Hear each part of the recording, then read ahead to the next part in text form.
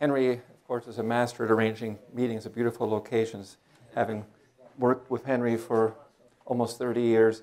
And some of the work, although was inspired by conversations that Henry and I had and in context with Rick Johnson and the concerns about the chronic kidney disease and what the climate connection was to that. And so I'm going to focus sort of on that story. In some ways, I'm going to sort of apply, Lee Newman gave an excellent presentation yesterday morning on the attribution aspects, but here you'll see it from the climate angle. It's not going to be as rigorous, but you'll see some similarities, Lee, and those that were here yesterday, to that approach in a way. Heat stress, we heard a phrase yesterday, which is actually a bit foreign to the meteorology community, the world global wet bulb global temperature. Heat stress is very analogous to that, and I'll explain that a little bit more. But it's nothing untoward that you're not familiar with, but I'll touch upon it in a moment. Inspired in part by the recent sort of review paper, and it puts out a proposal, a hypothesis, Rick and his colleagues, commenting here that a common theme in the 2016 paper that appeared in Blood Purification, a journal I don't usually read. So, in fact, I would say I would avoid this one at all costs for obvious reasons. So a common theme is that CKD is occurring in subjects working manually outside, directly exposed to sunshine, and frequently they're in areas where there's significant water shortage or scarce access to clean water. And so the proposal was offered, and you know, in light of what we heard yesterday, we recognize this to be one of multiple factors, and we really would like to know what the role of this factor is relative to other factors. So this isn't meant to be a univariate, this is the factor, but we propose that Mesoamerican nephropathy is essentially a consequence of global warming, and maybe one of the first major diseases that are described as a consequence of extensive fossil fuel use and greenhouse effect. John Patz was really kind to give me a copy, or at least loan it to me. I don't know if you gave it to me, if you loaned it to me. I should check to see what my, I haven't written in it yet, actually, but it's now in near mint condition, I should say that much. And I noticed that there was a call-out box in here using the phrase climate canaries, which comes from a box that Dave Wegman and Korolos wrote. And if I can just read this, because I think it's very much in the context of what I'd like to talk about today. And we heard this yesterday, so it's a refresher. Many of the occupational hazards worsened by climate change are not new, but they're increases in frequency, intensity, duration, and so forth. We saw some of that in what Balaji was talking about this morning. Workers, I mean, that's Dave's point, the takeaway I took from his talk. Workers, people who really are constrained and they can't necessarily adapt because of various practices that come from above. So if they were making their own choice freely, they probably wouldn't be out in the heat of the day, but that's not their choices. So climate canaries, and Dave and Cora called out, already climate canaries include the more than 20,000 sugarcane workers in Central America who have died from chronic kidney disease due in part to extreme temperature. Now, they're not called climate change canaries. Actually, I think that's good, climate canaries, and I think that's a question whether these 20,000 or so deaths have been a consequence of just exposure to the normal elements and other factors, or climate change is the key factor. What I know about CKD, until recently, I had learned by sleeping at the Holiday Inn Express. So I hope you'll excuse me if this all seems pretty naive. NPR did a piece 2 years ago, which is really a very nice public piece, which I went back and listened to and read. And so just a few highlights. And some of these, we heard already, of course, the form of kidney failure known as chronic kidney disease of the non-traditional origin or unknown. There are reasons distinguished, but it doesn't matter. I see. Okay. It's found from South America to Panama. It occurs, it says here, only along the Pacific coast. I heard otherwise, of course, yesterday, particularly among male sugarcane cutters. We just talked about that. A similar epidemic among Sri Lanka sugar farmers. We heard about that yesterday, which has a hot climate like Western Nicaragua. In response, the Sri Lanka government banned glyphosate. And so you would think, oh, they think the cause is related to that. And perhaps it is. Certainly that was the action that they took in response to an epidemic in that area. Just another piece of background. I mean, I was sort of really stunned by this picture. knowing the kinds of weather elements and looking at the attire, I can't imagine that that would be the way we would even go outside in that area, let alone wearing what looks to be heavily insulated. Because it's such a harsh environment, the sharpness of the reeds that are being cut here, the stalks, and so you really don't want to get yourself cut up, among other reasons that you are attired like this. It's a perennial grass, sugarcane is. It likes high temperatures, so it has particular geography where it's going to thrive. It needs to have a lot of water, not necessarily when you're cutting it, but before in the growing season. So it likes a monsoon climate, which is offered to this region very nicely in that there's a wet season followed by a dry season. The optimum temperature for stem cuttings is in the 32 to 38 degrees C range. So those are, that's optimum. It slows down at lower temperatures, and at higher temperatures it virtually shuts down. So that's an interesting concept, because if that's true, this all becomes academic, as you'll see. If the temperatures start going up into the 40 degrees C range, at least in this area, sugarcane is a non-issue in the future, presumably. At least for the strains that are now being used, I should say it that way. Moisture and heat favor growth, while dry, sunny periods and low night temperatures are favorable for maturation and sugar accumulation. That's when the harvest season happens. I was sort of also really struck by the time series, which is covering 1990 to present, 2015, for the sugarcane production. This happens to be Brazil, but I think it's probably fairly representative of other areas, which is increased fourfold, which tells me, since this is such a manually intensive, but not entirely, it's increasingly having some mechanization coming into it, but the exposure clearly is increasing. More people than ever are in fields harvesting this because there's a global demand for this product. And so that also has to be a consideration when thinking about causes. Just a little bit of background reading. The three key points that I take away from the article by Vito Campisi: dehydration, heat stress, and exposure to agrochemicals. And that could mean a multitude of evils here. This paper, another review paper that came out about the same time Rick's study came out, again, speaks to that this isn't new. There was a first international workshop, apparently, on Mesoamerican nephropathy about 4 years ago in Costa Rica. And that workshop at that time had established that the cause of Mesoamerican nephropathy remains uncertain. So that seems to be still true today. However, the group suggested that repeated episodes of occupational heat stress and water solute loss in combination with exposure to nephrotoxic medication or exposure to inorganic arsenic, words I can't pronounce, pesticides, might be responsible for this epidemic. Pretty much what I heard yesterday, so it's all good. So let me take us a little bit through the climate part, so that the things I know a little bit more about, but not a lot more, because frankly, I don't usually look at the climate of this very regional area of the world, Pacific coast of Central America. So that's also new for me. Henry's more experienced on this, and so all the mistakes I will attribute to Henry, if I may use attribution causality in this case. But this is also a little bit of a foreign territory for me personally. So the region that we're talking about is seen here from Mexico, actually the southern tip, all the way down to Panama. And we're interested in the coastal area where this crop is particularly harvested. I'm going to show you some data for an airport, Tapachula, which is near sort of where sugarcane production is active. And so I'll go to that. So these are numbers that I think are very familiar to us. Just want to summarize. This is about based on 20 years of data. The elevation of this station is 500 feet. You quickly appreciate that there's really not much month-to-month variability. Climate is pretty stable. When I say climate, I should say that the seasonal cycle is very flat. So a warm season versus is 89 degrees Fahrenheit for daytime high temperature, and a cold season, the daytime high is 87. So, you'd hardly notice a 2-degree difference, frankly. Nighttime temperatures are typically in the mid-70s. Okay? So there's a diurnal temperature range, and that's actually interesting because it tells you that there could be mitigation of exposure given the fact that the temperature from morning to afternoon varies by 15 degrees Fahrenheit. So there is a wet season. The wet season runs from about April or late April or early May, I should say, to about October. That's when cloud cover is quite high, so the fraction of the sky covered by clouds on average is almost 80–90%. But it's in the dry season where the workers are really out there intensely for the most part, as I understand it.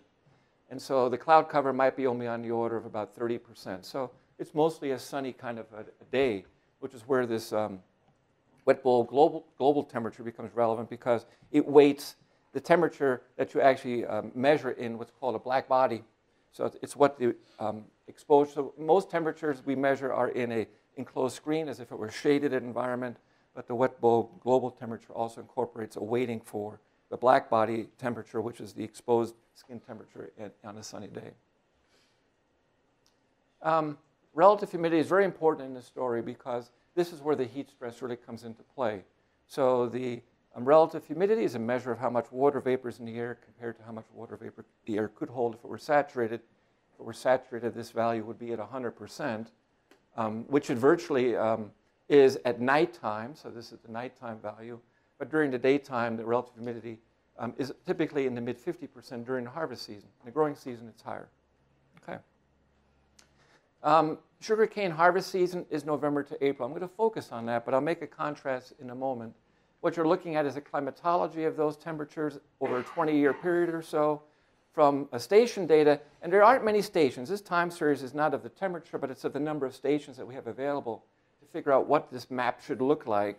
And I make the point that sparse station coverage. Right now, we estimate there may only be about 8 stations that are available routinely. So, we don't know as much as we'd like to know, especially at the scales at which workers may be operating and so forth. So that's an uncertainty.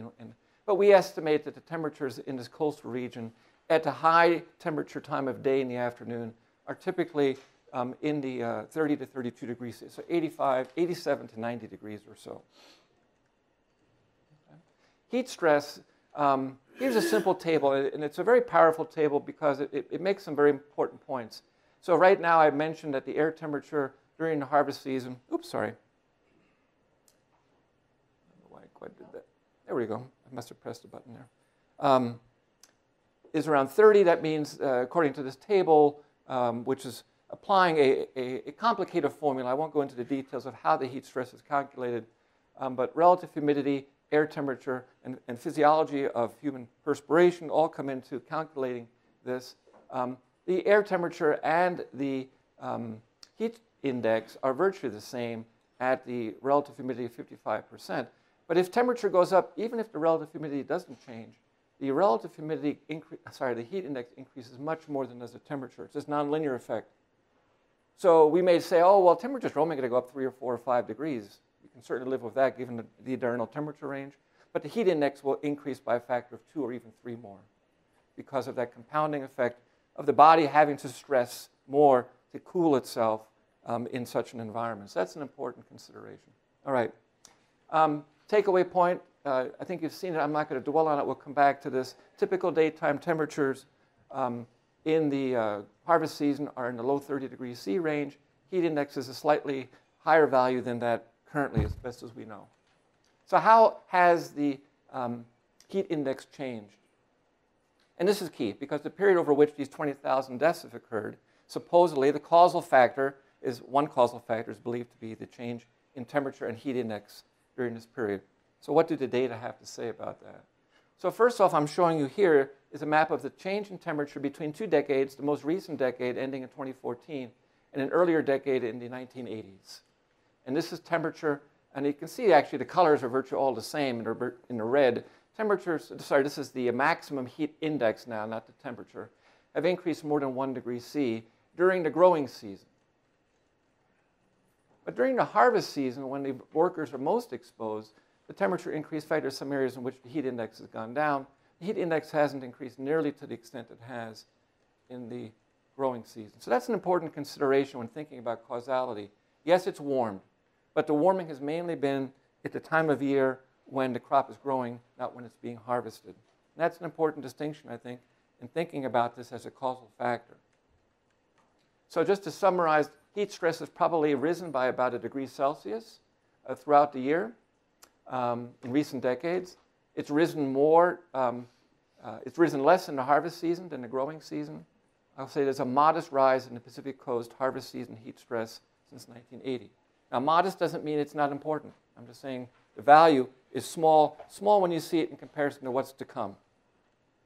So just to state this in a different way, daytime heat stress in Central America coast has risen more than 1 degree C in the growing season, less than 1 degree C in the harvest season. My read of what these numbers would suggest is it's plausible that chronic kidney disease of this NT variety, the increase in the last 20 years has been more about climate and health rather than climate change and health. That's my read of the numbers at this point from the data we have. Now, the open question is worker exposure during the growing season. How large is that? Okay. An ironic twist is that the increased sugarcane demand, partly to mitigate climate change effects and reduce fossil fuel burning, has likely increased human exposure and health risks into sugarcane harvesting. It's one of these unforeseen factors that come in play here. I'm running out of time, 5 minutes. I think I'll be able to get to if you stop pestering me with that slide. So how is heat stress expected to change? And that's the last part, Allison. Just teasing you. Jerry, next speaker after our break, is going to get into some of the modeling tools that are used. I think some of you already were showing IPCC images yesterday, so you're somewhat familiar. I'm going to be using a particular model from NCAR, Jerry's shop. It's a very sophisticated, the latest version of the climate modeling system that's run here in our own backyard, so to speak. It's a global model of the ocean, atmosphere, land system. It resolves scales of about 100 kilometers in spatial dimension. Not what we want for the problem at hand, but it's what we have for the problem that I'm going to share with you today. These models are driven with our best estimates of the way greenhouse gases and aerosols, anthropogenic aerosols, soot, solar activity, volcanic activity have changed in the last century, and then estimates of what we expect they'll do in the future using an aggressive emissions scenario. The beauty of these experiments is that they get repeated 40 times over the same record, driven the same way. It tells us something about the statistical robustness and the reproducibility of certain impacts. And so that's what I want to focus on by using 3 time slices from these experiments as a calibration period. I'm going to look at what the model tells us about the current climate and the near-term future, going out only a decade to 2 decades, and toward the end of the 21st century. And so I'm just going to use a very simple graphic, which I kind of like. Henry had shown a version of this earlier. Mine doesn't animate because Henry's more advanced. But what you're looking at here is a time rows in which the outer rim is 1 month of each month of the seasonal cycle. Here's January, February, March, April. We'll march around here. That's a seasonal cycle. And then the radii plot the heat index. And this is of the model. And this is the heat index value calculated from the model. After calibration, these models require calibration. This particular model has a cold bias. If I just took the heat index calculated from the model data, it would really serve us poorly. It would misrepresent actually what is likely to happen because its cool bias understates how severe the heat index increase will be. So we calibrate for that. So what you're seeing here is, first of all of these rings, all of these are 40 members that I mentioned. They're almost on top of each other. In other words, for a 15-year average, each of these experiments says there's a unique climate, and that is not very variable from one sample to the other. And it's a climate in which the heat index is higher, further out in this bulge in the growing season, and the heat index is lower near 35 degrees C in the harvest season. Hey, that's good news. You know, you're going to be out in the field when it's not as bad as if when you were in the growing season. Somewhat good news. But how does this change? So the next increment, 2026 to 2035. And one thing to note is that there's no overlap between these rings. In other words, the world, as far as this area is concerned, is different. It's a world not experienced before. There's no single sample out of those 40 runs that looks anything like the magnitude of the heat stress experienced by people who are out in the field in the early part of the 21st century. So that's a very important recognition right now that the world changes as far as people who are exposed workers that are out in the field. Most of the warming, though, you can see is more displacement in the growing season and less displacement in the harvest season. I'll give you a number. Then if you go out to 2071 to 2080, we're only talking about a half century, so we're talking 2 generations of workers. It becomes completely almost unbearable during the harvest season. Heat index here is greater than 40 degrees Celsius. That would be like 105 Fahrenheit. And it gets as high as almost 50 degrees Celsius at the very end of the harvest season. In the growing season, the heat index is well beyond 50 degrees Celsius. That's not that far in the future. Another way to look at that is these distributions, which give you the frequency from the samples of 40, and it indicates Thanks, Allison. I'm comparing the temperature versus the heat index. And I just wanted to make this point. The heat index, the way it's calculated, is always a value larger than the actual temperature. So the perceived heat that the body is feeling is greater than the actual daytime air temperature because of the moisture content. Then as you go out into the future, you can see how that separation even, I'm going to toggle. Air temperature rises by about 3 degrees. The heat index rises by about 8 degrees Celsius. 8 degrees Celsius is something like, I don't know, Henry, 13 degrees Fahrenheit. Okay. All right, just to wrap it up then. Takeaway points. Heat stress will increase much more than temperature in Central America.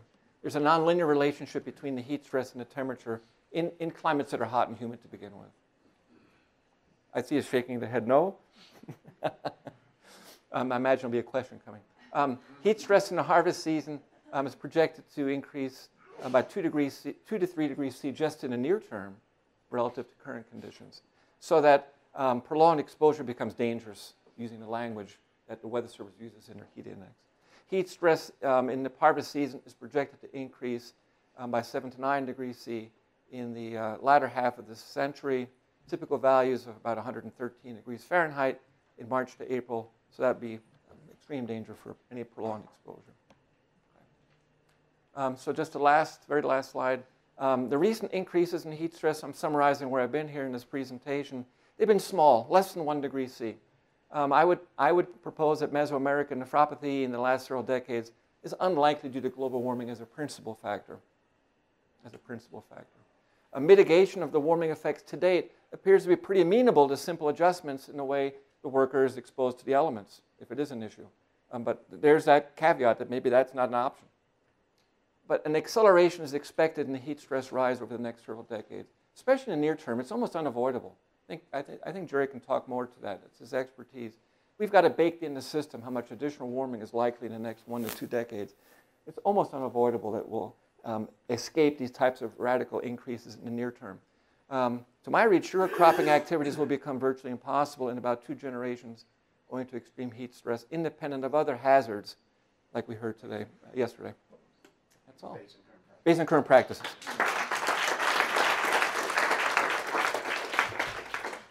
Start with here. David? Great presentation. Others in the group here may be able to elaborate on this more, but one shortcoming of the way that you're able to look at it, I think, is a shortcoming of the station data that you have, because while you show that during the harvesting season, it's less, there's less heat stress according to the heat stress index, but the heat stress index does not account for radiant heat, and that is very dramatic in that period of time.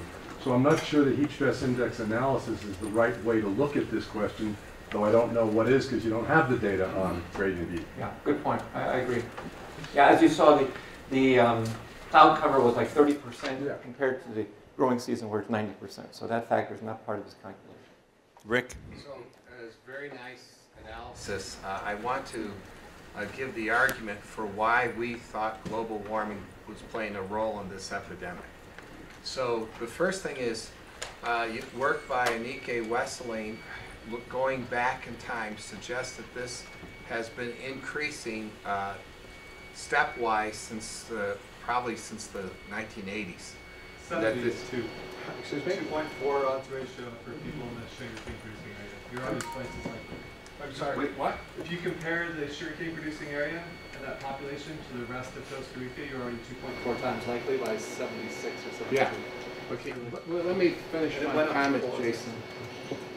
So the very first thing is that there does seem to be an increase that is beyond what just reporting, because there's better reporting now too. So part of the increase relates to better reporting, and clearly it's linked with heat stress and dehydration. I mean, there's just no doubt with all the studies that have been coming out, and now there's experimental models.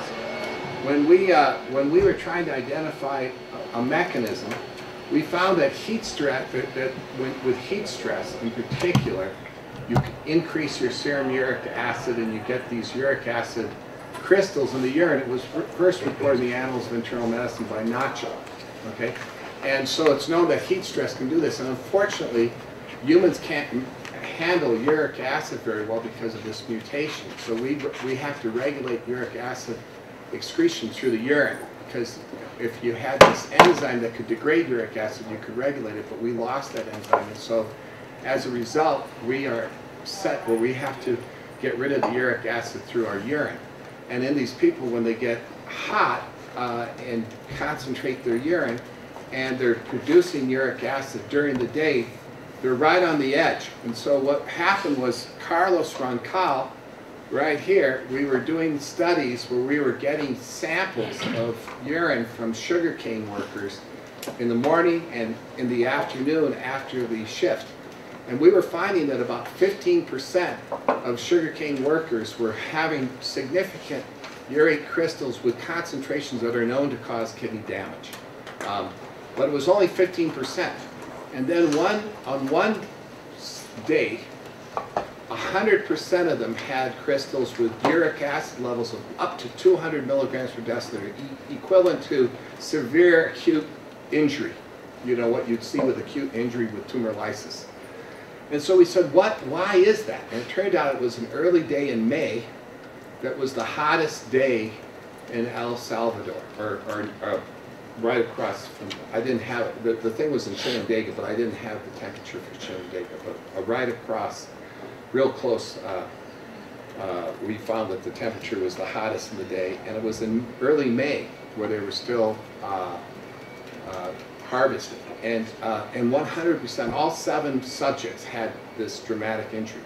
And that led us to think, well, okay, so they're right on the edge. Some of them are getting injury all the time with the normal thing, but what happens when the temperature just goes up too much, like a heat wave?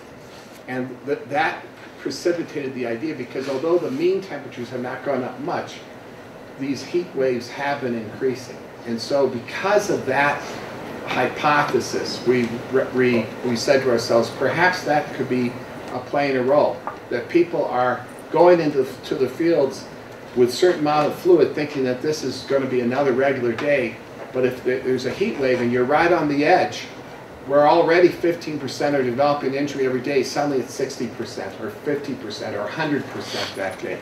Let me comment on this? Yeah. Because this inspires some further analysis on our end. That your comments are very helpful, because, as you say, what I looked at here are seasonally average or even monthly average data.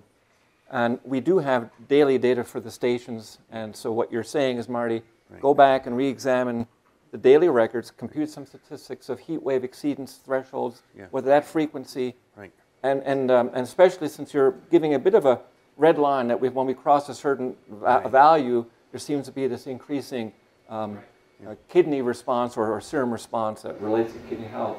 So we'll go back and look at the data and see what that tells us. Yeah. So the theory is there's 3 reasons for the increase. One is better reporting. One is that these heat waves that catch people off guard. And the third one is if they're rehydrating with sugary beverages, which we know can accelerate the injury, particularly if they get dehydrated. So we're not saying, you know, that original paper, we never really meant to say this is just purely a disease of climate change. No, it's a disease of heat stress, which may be exacerbated, or, as I guess Jonathan pointed out, climate sensitive. And I think we've been a little bit better at stating that later, but I think that first paper, we probably were too strong. That's okay. It inspired us to do what we did. Lee, and then Jason, and then Nick. Yeah, Marty, thanks for a great presentation. I mean that very sincerely. I was able to follow everything you said. So thanks for dumbing it down for me. No, that was as high as I can go myself. If I extrapolate from this, and you know, I hear this conversation about that maybe these spikes, these waves, may be the early marker, and maybe there's some other factors like radiant heat that may need to be put into the equation as well. But what I take from this is that in some ways, even if we can't really prove that Mesoamerican nephropathy is a global warming response, this is probably the right time for us to be prospectively watching this workforce very carefully. That if they're not, that they may in fact be the canaries, but you know, it's just at the very early point where we would expect to be able to reliably measure this impact. Would you agree with that? I would. I think the timing in many ways couldn't be better in that regard, because I think we are on this cusp of acceleration in the warming in these areas. And so I think this is the time to be very much alert. There is an interesting thing, again, maybe I'm putting too much on Jerry's shoulders, but there has been this curious and unexplained aspect of the way the climate system has been warming. And the curious aspect is probably relevant to Central America and that coastal region adjacent to the Pacific Ocean. And that is that the Eastern Pacific hasn't warmed nearly as much as the rest of the world oceans. That has a regional effect. I don't know what that effect, Jerry, I don't know if you've thought about this, what that regional effect might be, but you know what I'm talking about.